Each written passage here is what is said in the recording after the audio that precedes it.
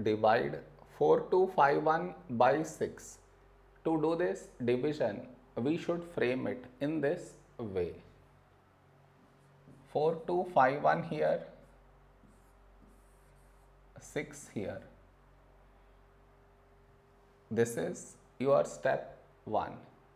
Next, here we have 4, here 6. 4 is smaller than 6.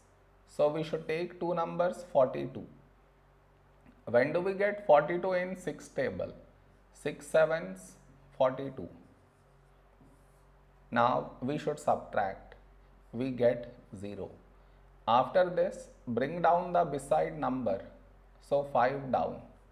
Here we have 5, here 6. 5 is smaller than 6.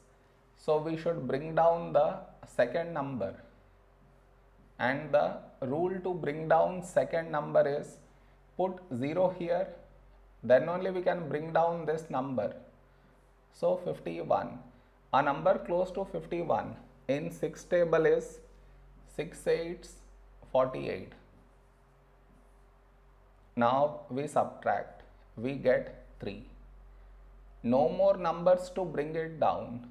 So we stop here. This is our remainder. This is our quotient.